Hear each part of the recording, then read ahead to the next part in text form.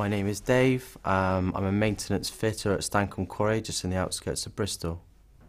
People are quite stumped. If I said that I was a maintenance fitter to a lot of my friends, they often call me Chandler because nobody knows what Chandler did in Friends.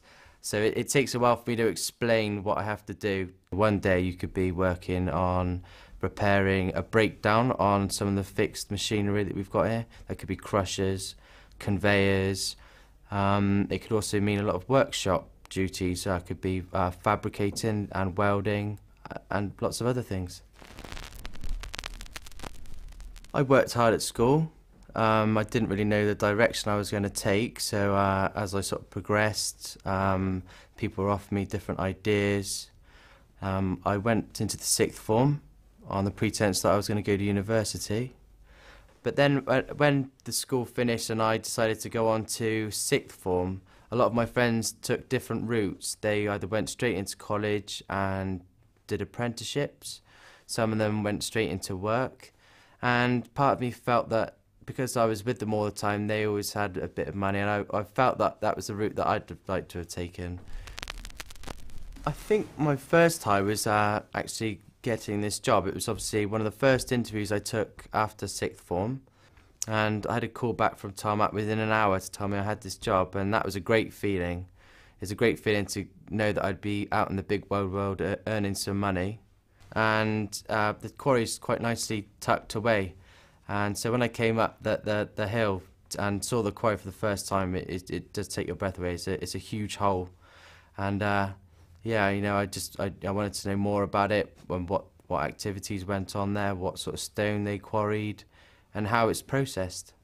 And I ended up working as a technician in the quarry, which involved testing stone and asphalt to make sure they comply with certain standards.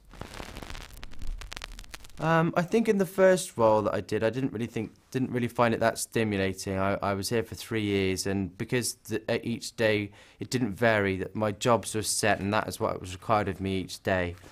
I did 3 years here, and over that time I felt that maybe there wasn't a sort of route for me to progress in that line of work.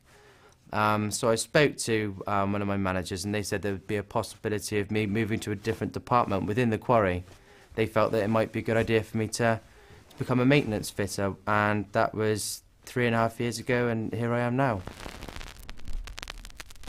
I don't think I have any regrets, but I often wonder what position I'd be in now if I'd have taken the university route after the sixth form. I did get accepted to go to university to be a building surveyor.